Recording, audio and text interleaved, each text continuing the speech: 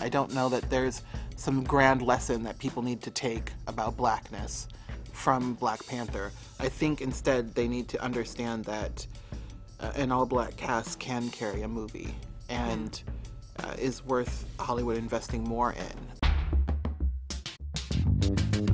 Obviously, I want to talk about Black Panther. Sure. So you saw it? I did. You loved it? I loved it. One of the things I love about the movie is the women, which clearly Ryan loves black women. Yes, he does. He said how his mother and the women in his life had played a huge influence in how he created those characters and how they were represented on screen. But I think it's especially important that we're seeing black women represented like this, because I don't think we get to see that ever. Oh, I thought it was an interesting choice, and I thought it was a great choice that the women were self-actualized and they were as much a part of the action as Black Panther. And so they weren't sidekicks, they weren't just arm dressing. And still there was a love story, which I think I enjoy a love story. I enjoy romantic comedies, and this is not a romantic comedy, but I thought that the romance between Black Panther and Nakia was really well done. And she was allowed to have her own ambitions, which is so rare. Oftentimes a woman puts her ambitions aside because of love. And here she got to have both, and he made that possible. And so, I mean, we can critique that if we really want to, but we can. I would not, rather. I just enjoyed it. It was what it was. I'd heard that there was actually scenes shot where you would have seen more of a love story between some of the Dora Milaje. Yes. Which obviously you wrote about in World of Wakanda. It was very central to that story because two of the characters were in the Dora Milaje and they were partners. Yes. So knowing that, did you hear actually that existed, that scene? Yes. Okay. How did you feel about that not making it to the screen? I thought it was frustrating and same shit, different day. Oftentimes, you know, when we're making progress, people tell queer people or other marginalized people, wait, like, let's make this progress first and have this big black movie, and then we'll get to talking about black queerness. And I thought it was an unfortunate decision because, you know, it was done because it's a Disney movie, and yet there was a murder. I mean, if you haven't seen the movie at this point, that's your problem. Spoilers. Yeah. Killmonger, when he murders his girlfriend point blank, like, that's fine, but we can't show two women in a relationship. That, like, let's think about that death is more palatable to the American culture than lesbianism. I think that's interesting and up.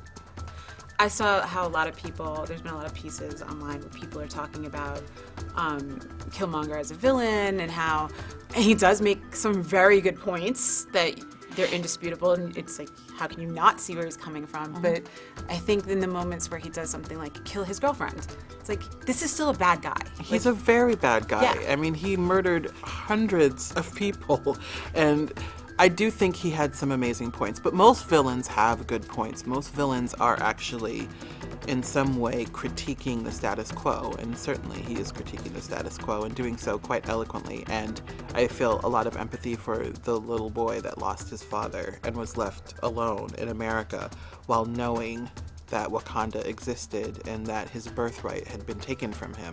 He has every right to be angry, but it's what he did with that anger that I think we can critique. And we can also look at the fact that the decisions he made were very much grounded in the same kinds of imperialism and colonialism that he was trying to eradicate. His solution was, let's send weapons out and just start more wars, as if war has ever solved anything. And so there's a lot to critique where Killmonger is concerned. Yeah, I think it gets hard for people because he looks like Michael B. Jordan. Yes, he does. And that movie is like one giant thirst trap after another. It really is, but I'm in love with M'Baku. Like, goddamn. Yeah. Like, I was like on Twitter, make me a carrot. I know, I saw you tweet. If he's a vegetarian, let me be the carrot. He is so fine. And he fills up a doorway, just like, throw me against the wall. But I think that's also another example of, you know, you're seeing different aesthetics. You're seeing not just different skin colors, where you're seeing multiple Black people that they don't all look like each other and they don't all have the same skin tone, but then you're also seeing different body types. You're seeing natural hair in different stages. I feel like this is probably one of the first times I can think of in modern pop culture where beauty is so multifaceted and multiple people are beautiful in multiple ways. Absolutely. I think one of the really great things that Coogler did in Black Panther was show just really diversity within a diverse group, which is so important because oftentimes when we talk about people of color and marginalized groups, we act like we're all the same and all Asian people are the same. And we don't even understand that Asian means a lot of different things, and it could be Korean, Filipino, Malaysian, Chinese, Japanese, and that even within those groups there's diversity. And so to see this kind of diversity in one country, in Wakanda, with the 5 different tribes and everyone looking different, I thought was just really well done. So for a lot of people, a lot of non-people of color, this is probably going to be their biggest or most experience with multiple heritage or multiple ethnicities within Black culture, because they probably don't live in areas where people don't look just like them. What would your hope be for people to take away from this that are not part of a Black community? Oh God, I don't know. I mean, I think that people are putting too much responsibility on the movie. I think it's just a movie. I mean, it's not just a movie, but it's also just a movie. I don't know that there's some grand lesson that people need to take about Blackness from Black Panther. I think instead they need to understand that an all-Black cast can carry a movie and is worth Hollywood investing more in. I think it's unfair to put the burden of there being sort of more of a moral imperative on the movie. I think it's unfair because we don't ask that of anyone else. Yeah, it's true. I mean, I was thinking about that because I know that when I've been thinking about how I felt and my thoughts like posting the movie, one of the things I was thinking is like, all right, I'm hoping that it makes all the money in the world so that studio execs can stop using that excuse that, films not led by people of color and women of color and women are not financially and critically viable, because they are, and even internationally. Fast and Furious is $1 billion franchise, so they know better. A Girls Trip made over $100 million. And Get Out. Yeah, people see what they want to see. Yeah. So I want to talk a bit about your new comic book that you have coming out. Want to do a really choppy, messy segue into that? Sure. Hey there. Just jump all over the place. But I mean, we were talking earlier about comic books and trades, and you mentioned that this one is being released all 6 at the same time. So tell me a little bit about that book. Yeah, I'm doing a comic book series called The Banks for a new comic company called TKO Studios. And it's going to be a 6-episode series about 3 generations of Black women who are master thieves in Chicago.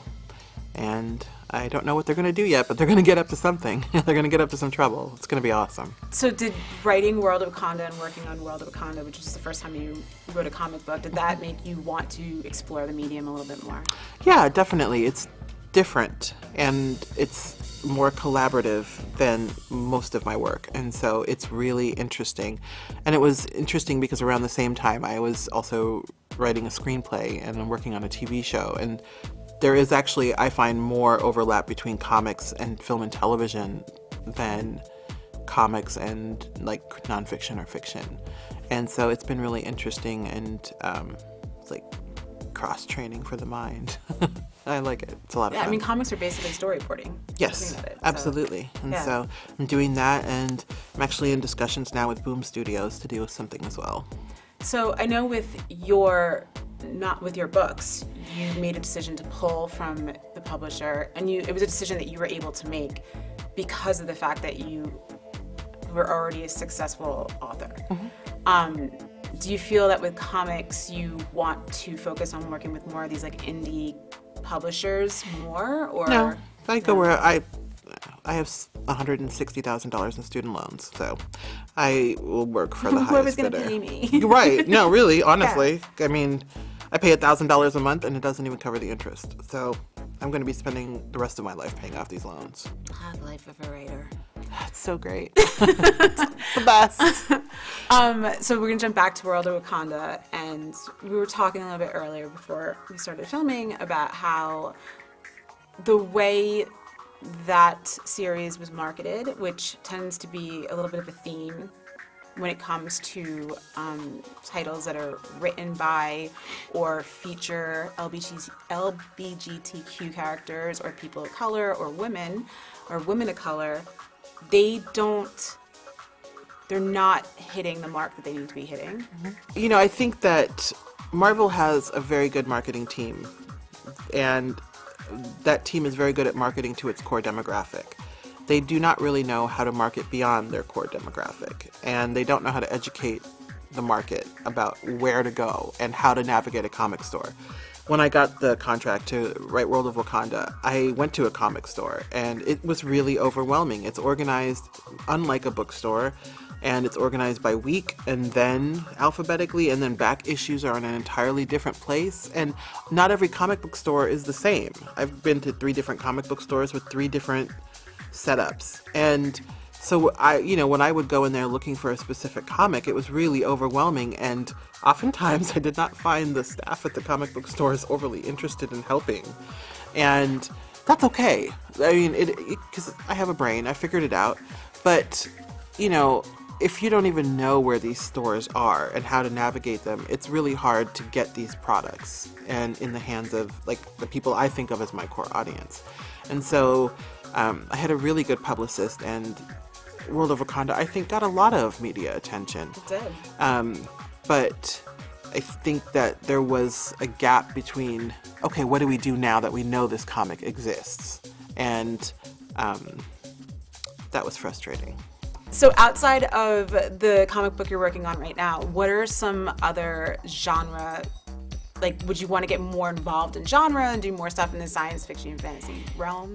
Yeah, I'm in the very early stages of working on adapting a short story of mine called We Are the Sacrifice of Darkness, about a man who works in these mines in this sort of near-Earth place, and he gets so tired of the darkness that he flies an air machine into the sun, and the world becomes shrouded in darkness. And it's about his legacy and how his son has to pay the price for the sins of the father. And so I'm going to be turning that into a graphic novel. Well, and I'm not writing it, but I am going to sort of spearhead it, and a very dear friend of mine is actually going to be doing the writing. Oh, that's awesome. Mm-hmm. Is that the thing that you might be doing with Boom? Or? Yeah. Wow. So we haven't contracted it yet, but... Oh, you're not allowed to be saying this? No, I don't think it's a trade secret. Okay. Outside of Black Panther, what are some other movies that are coming up that you're looking forward to that are within the science fiction and fantasy realm? Anything that The Rock is in. So Anything. Rampage. It's going to be so good. Skyscraper is going to be such a shit show. Yes. The Rock is going to jump from a crane to a building? Okay, I'm in. It doesn't matter what Dwayne is in. I'm interested in his movies. What are some other movies that are you excited for? Excited for A Wrinkle in Time? Yeah, I'm going to the premiere. Are you? I am. Did you read Ava the book? Invited me.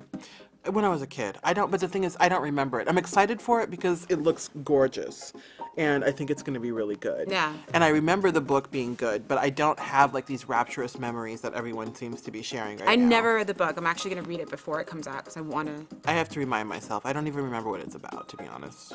Yeah. I'm old. But it does. It looks beautiful. It does. I think it's going to be really good. And she's also another person that's such a great filmmaker that I feel like deserves more due than she gets. Yeah, and I think that with this movie, she's going to get a lot of that due. I hope so. I hope people are as supportive of this movie as they are of Black Panther. And so actually what I'm going to do is I'm buying out a theater so that some girls, I don't even know how I'm going to do it. Oh my God, wait. I will help you with this. I'm going to tell you how to do this. Okay. Okay, because we did this for Wonder Woman. I started a group called Legion of Women Writers. It's just a female networking group, and we decided to raise money to rent a theater to send girls to see Wonder Woman. So we linked up with Girls Inc. And we actually raised enough money to bring a group of girls from Girls Inc. to pay for them to go to the movie theater and see Wonder Woman, but then we also raised enough money to go towards their annual college showers. We raised $10,000 for them. That's awesome. So that's a really good group to do with it. And there's also like a girls writing group in LA. I forget what they're called. But and the majority of the girls that are in these programs come from like underserved neighborhoods. So like they might not ever have the money to go do a lot of this Movies stuff. are expensive. I'll tell you what, it was $21.50 a ticket. Yeah. And I was just like, and that's not even in like Indiana the we snacks. pay $8. Yeah. So I just looked at the ticket and I was like, But Girls Inc. Girls Inc. is out here, and then I'll find the name of that girls writers group. But cool, because I was like, yeah, I'm gonna just buy out a theater, and then like I thought maybe I'll just give these tickets away on Twitter, but because I want this movie deserves all the love in the world. I want to talk about your short story that you wrote. There's no E in zombie. So a lot of people don't know the origin of a zombie, and this story definitely uses that origin. Like, Yes. That's how you tell the story of a zombie. So for people that don't know, do you want to give them a little bit of a background of how zombie actually, right? It's Yeah, zombie. Yeah. Yeah, so zombies are real. And so I wrote this zombie story once because I actually find most zombie stories to be unbearable. And I was talking to my mom, who's from Haiti, and she is a strict Catholic and really grounded in reality. And one day we were talking and she was like, oh, zombies are real. And I was like, Mom, you surely do not believe in zombies. And she explained to me that zombies are real. And I was like, huh. And she said, oh, it's something that happens in the countryside. And I was like, oh, okay. So whenever something happens that she doesn't know about or that she doesn't agree with, it happens in the countryside. And I went about my business. And a few weeks later, I saw a documentary, and I think it was from Vice, about this phenomenon. And it turns out zombies are actually real. It's, there's this powder that comes from the cheek of a pufferfish, and it puts people into a near-death state where they're very susceptible to being told what to do. And in the countryside, true story. So your mom was not making this up. This time it was true. People will kidnap people and give them this powder and use them as free labor because they can't afford labor for their farms. And I'm sure there are other uses. And I was like, holy cow. What would I do if I could like make someone do whatever I wanted them to do? And that's how that story came about. I think one of the things that stood out to me too is that knowing the background of where the word zombie came from, and it's you never see that in modern day zombie stories ever. Yeah, in modern day zombie stories, it's all about flesh and flesh eaters and the undead, and you can see how they got there from what zombies actually are, but it's interesting to see like what the popular imagination has done with the zombie story and The Walking Dead and all those other zombie stories. Would you ever want to adapt that short story into something more fleshed out or longer? I mean, I could see making that into like a movie, sure, but I don't think I would like make it into a novel. I think that, sometimes there's more, but for that story, I'm actually really happy with where it is. I really liked it. Thanks. I really liked how you described it too. When they first were getting together. Yeah. That whole paragraph is like, it wasn't obvious. It was like so well written, but it was like so sexy. Like I felt myself getting a little like, oh my God, this is hot. That's what I do. Go on. You're like, I'm a writer. Did you hear? Me and like, words. Tell me more about me. It's just me and words.